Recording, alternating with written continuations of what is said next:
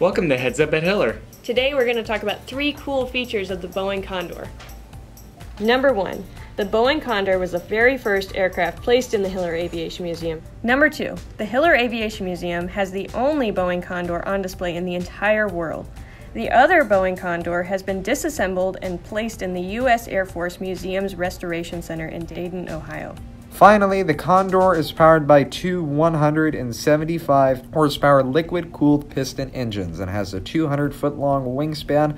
The Boeing Condor is a high-tech unmanned aerial vehicle, which is rather known as a UAV. Carbon fiber composite materials make up the bulk of the Condor's fuselage and wings. The Condor is completely robotic, with an onboard computer to communicate with the computers on the ground via satellite to control all facets of the Condor's missions.